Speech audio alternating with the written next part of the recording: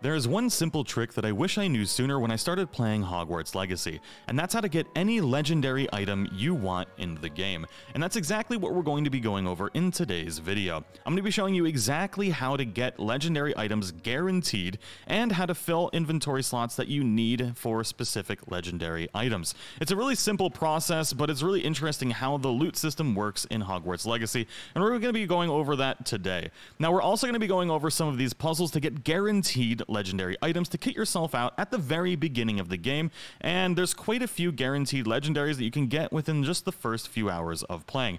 Now, there is this puzzle here on this bridge that I found, and there's a guaranteed legendary item from completing this puzzle. Now, if you don't know where this is, it is just outside of the library annex, and I have a feeling that you're going to encounter similar puzzles to this within the world, so it'll be good to go over how this one works. Now, if you have already solved this puzzle, I highly recommend still watching, because we're going to be going over the legendary item trick once we start unlocking the chest. Now, these braziers right here need to be unlocked with the Incendio spell, so you do need to be able to unlock that before being able to solve this puzzle. Now, you'll notice that when we light this brazier here, the gear kind of engages on it, and you're going to see that there's a number on this. What we need to do is we need to match up the symbol below the fire, and we need to get the number to match the type of symbol. So if we look down right here, you can see this is the same symbol below the brazier, and then we have a Roman numeral 4 right there. So that means we need to switch this to Roman numeral 4, and we need to do that for all the rest of these as well. So we got the two little balls there, and that's number 2. So we're going to change that. And then we're going to look at these other two here as well. So we got two different triangles, one with a circle and one with lines, and we have 1 and 3 for those. So if we head down to the other edge of this, we're going to see some more. And I believe this one is supposed to be on 1, and then this one here needs to be set to 3. And once we do that, we're going to be able to unlock the bridge. Now, once you drop down this hole, this is where the important part starts. We can go ahead and reveal the chest in this area. I believe there is 2 smaller chests and 1 big chest at the very end. The big chest at the end is the very important one. This is the one that we want to be able to make sure we do right. Now, these large chests that look like this, they're kind of really ornate, so they take a lot longer to open for the animation as well. These have guaranteed legendary items inside of these. So anytime you see a big chest like this, and you're looking for maybe a specific slot to fill or a specific item, what we can actually do is we can open up our menu. You can go to settings, and what we're going to do is we're going to create a new save game. You can create 2 save games here, so you can always revert to an earlier one if you need to. This doesn't cause any glitches, but I always make tons of save games throughout my playthrough, just in case I make any decisions that I don't want to do. Now, what we're going to do is after we have saved our game, we're going to go ahead and open up the chest and see what we get.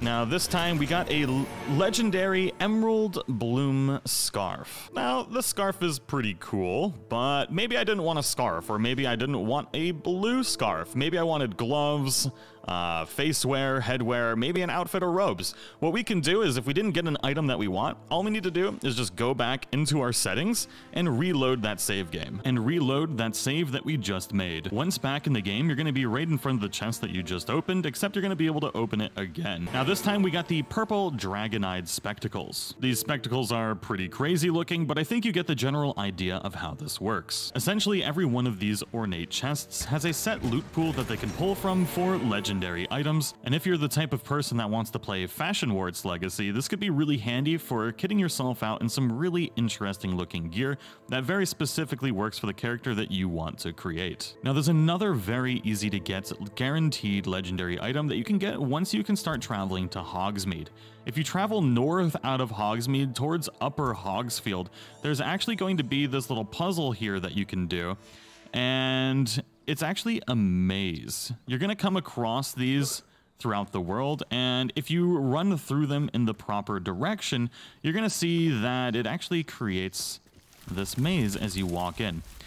Now, this maze is pretty simple. All we need to do is kind of hug this right wall, and this trick works a lot for many different types of mazes as well, so I always recommend at least trying to do that first. But essentially what we need to do is we need to get to the center of this maze, so we got to turn right again. And as you get to the end of this maze, you're going to see another one of these ornate chests. And once you walk up to it, the maze is going to disappear.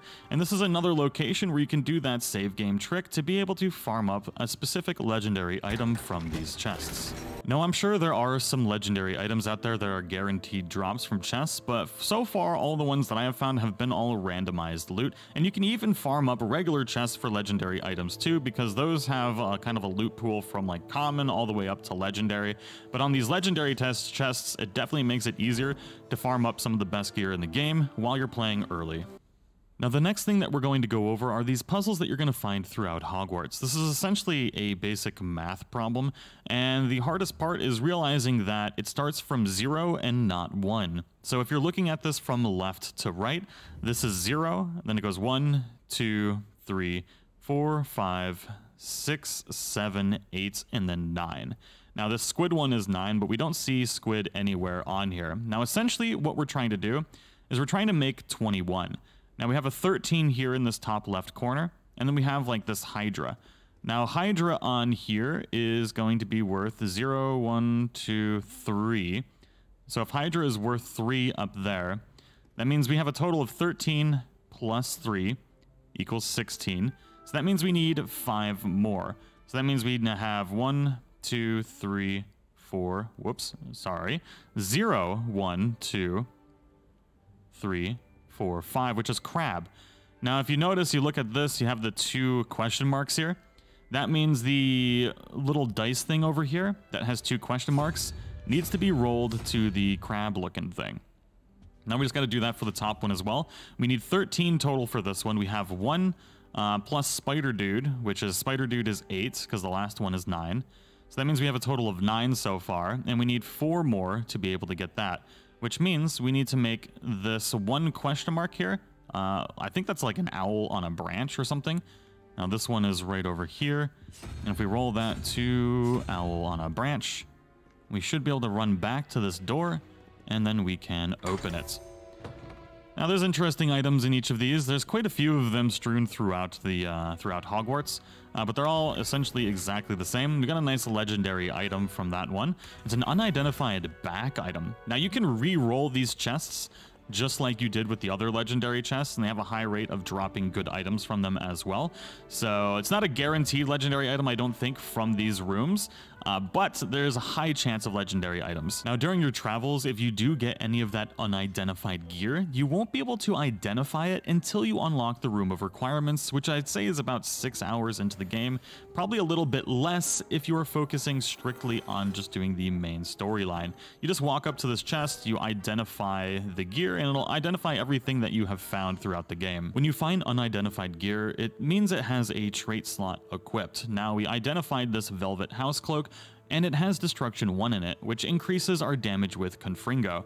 Each of these will have different traits, and you'll be able to equip different traits into these later in the game. Now, I do really hope you all enjoyed this video. Let me know what you think in the comments below, and if you do locate any specific legendary items that actually drop every single time, I'd really be interested to know where and what types of things these are, so feel free to hit me up on Twitter or Discord, and I'll make sure to give you credit for the things that you do find. Thank you so much for watching, and I'll see you all in the next one.